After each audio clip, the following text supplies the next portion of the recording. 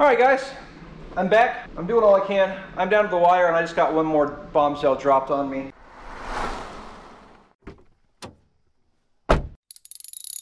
We have one of our main tech guys on our phone lines is out indefinitely, and so I've got to pick up the slack for him, or at least help pick up the slack for him on our phone lines. At the end of the day, your phone calls, your supporting us as a business is why I can do these videos. It's twofold, obviously. These videos help you, but most importantly, if you guys aren't calling in and you guys aren't buying in, if you guys aren't getting the help when your guys are calling in, I can't continue to do these videos. So at this point, I may not have an engine to go to EMPI's engine battle with, which is going to be a shame, but that's just the reality of it.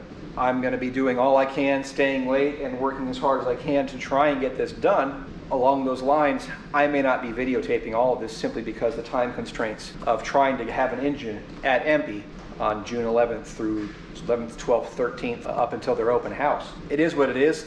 I'm going to try all I can to make sure I have an engine there. Whether or not I film it all, I'm going to try to. Whether or not it's worth watching, I don't know.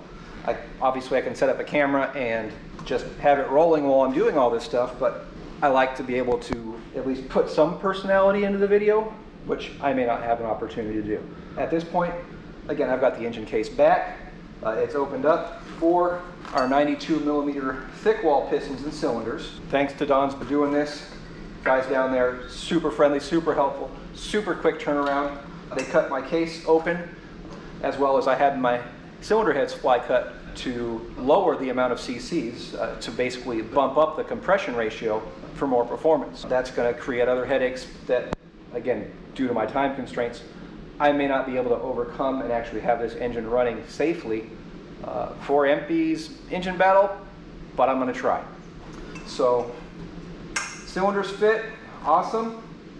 I need to go through and make sure that all of our lifters fit smoothly, our cam drive gear fits smoothly.